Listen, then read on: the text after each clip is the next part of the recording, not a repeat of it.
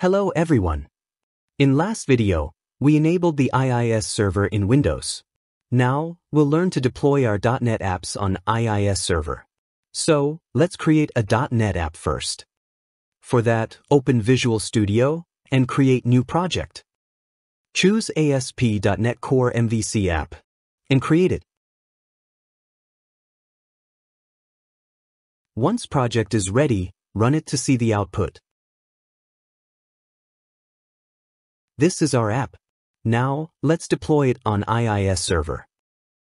For that, click on Build tab, select Publish. From here, choose Folder option to publish. Now choose the Output folder.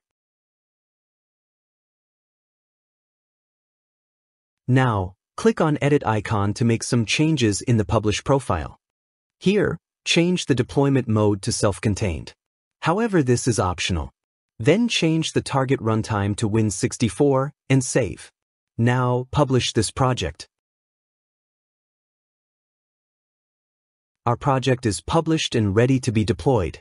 Now, run IIS server. Open drop-down menu and right-click on Sites and choose Add Website. Here, enter unique site name. Unique application pool name will be set automatically. Then select the path of the published app. We need to select the folder path where this executable file is located. Now, change the type to HTTPS and choose IIS certificate as SSL certificate. Also change the port number and click OK. Our app is added in the IIS server. Now run this app by clicking on this browse link.